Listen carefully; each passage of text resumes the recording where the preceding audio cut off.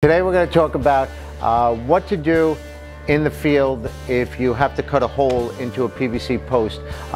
Most of your posts, when you order a job, are going to come with holes already cut into it, and there's a lot of different kinds of posts. You can get line posts which have a hole on both sides, a corner post which have two sides making a corner, or an end post, and then sometimes you just order a blank post if it's up against the house and you don't need any holes in it. But those holes are going to come cut professionally by a CNC machine like you've seen us do before.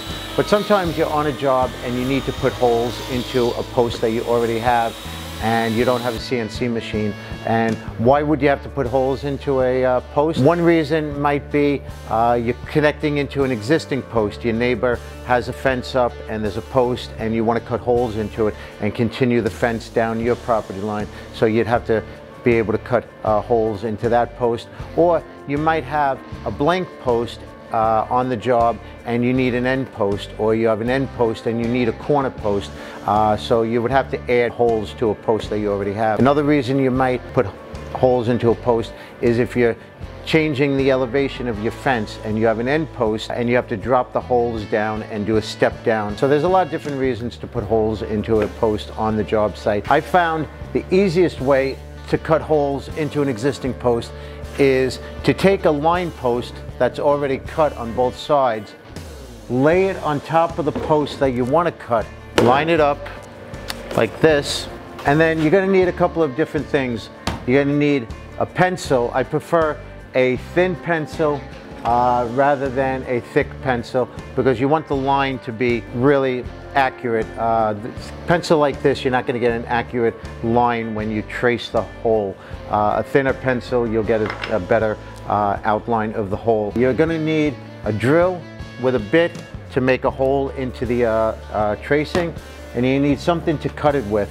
A jigsaw is the easiest thing to use. A lot of guys don't have a jigsaw and they refuse to spend the $30 to get a jigsaw. Those kind of people we usually call our competitors. The holes are terrible. I see it all the time. They think they can use a Sawzall on the job. It's a really floppy blade. It makes a terrible cut into the PVC, and you could tell how terrible of a cut it is. We're going to show you how terrible a cut a Sawzall is, so get the right tool. A jigsaw, even a router, and a template would be great. You don't want to use a Sawzall. So the first way is to lay down a line post on top of the post, put the pencil through here, and you're just going to draw the rectangle. Just trace it like this, and then go down to your second hole and do the same thing. Now we have two clear rectangles that we can cut holes into and get the holes that we need in the post. If you don't have a line post available, you can do it different ways. If you have a piece of scrap, the rail that goes into the hole, you can use this to trace out rectangles, but you would need to know on the post where to put them. So what we're going to do is just measure on the post. I need two holes, one 2 1/8 inches down and the other 68 3/4 inches down. Okay, so I'm going to write those two measurements down, and what I would do is on here I would make a mark 2 1/8 inches and another one 68 3/4 inches, and then I could use the piece of scrap to draw these.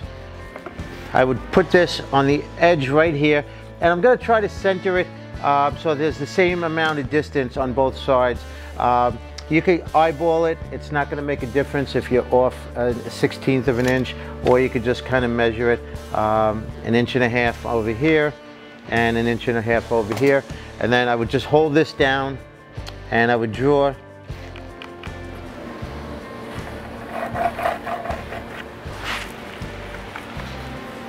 okay, and then I would just turn this around and line that up again so that I can get this edge over here, my top rectangle, and I'll do the same thing for my bottom. That's 68 3/4 inches, and I'm going to put this on here, and I'm going to make sure there's about the same amount of distance on both sides.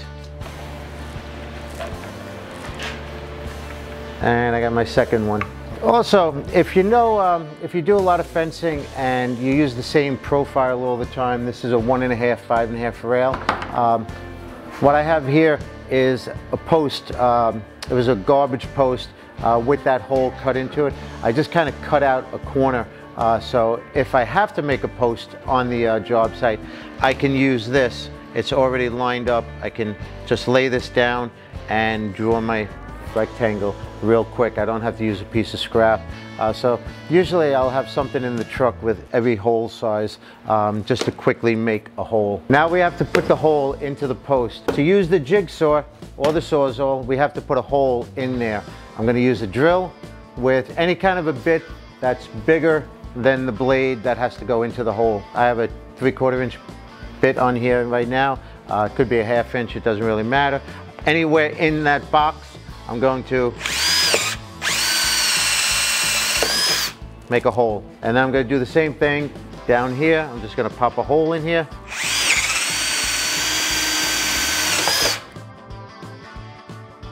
We're going to put on our safety goggles because I'm not going to go blind in case a piece of plastic gets shot up. And basically I'm going to just start in the hole. I'm going to work my way up to the top. I'm going to do the top of the hole and then I'm going to come down and I'm going to do this one. A jigsaw is really easy. It's easy to maneuver inside of the hole. And I'm going to want to keep tight. I don't want to go outside the lines. I want to keep on the line as much as possible. If it's a tight fit, it's really good. If it doesn't fit, if when I'm done my rail doesn't fit in there easily, I could always make the hole a little bit bigger. But if you start out making the hole too big, it's going to look like garbage and you can't fix that. You have to start all over. So let's just stay on the line for now, okay?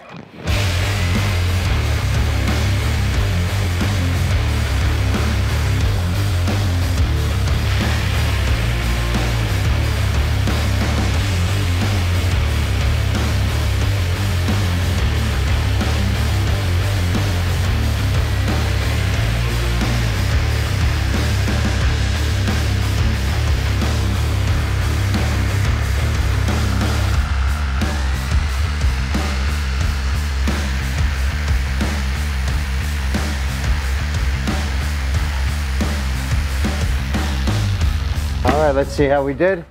I'm going to take my piece of rail. I'm going to see if it fits in here. And it fits in there nicely. So we did a good job on this one.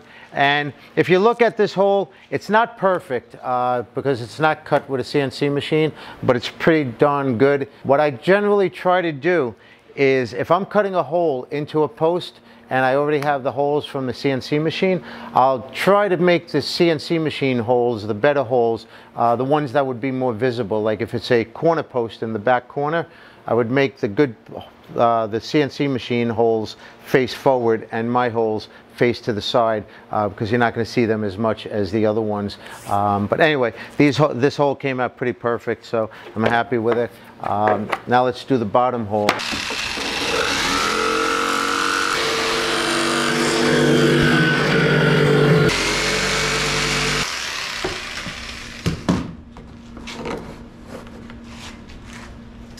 Now you know what to do if you need to put a hole into a PVC post while you're out in the field.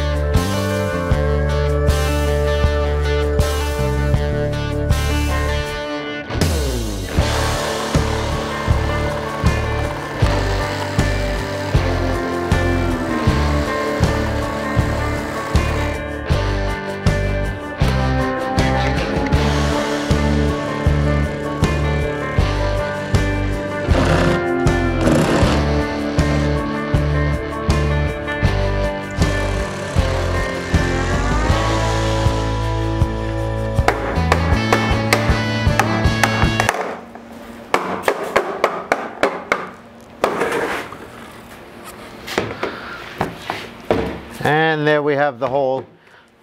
This hole is terrible. Now you know what to do if you need to put a hole into a PVC post while you're out in the field. If you have any questions, you can always reach out to us. If you're on Long Island and you need help putting a hole in a post, stop by.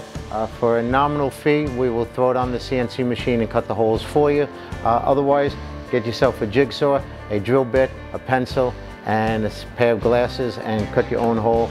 Thank you for watching and subscribe to our channel.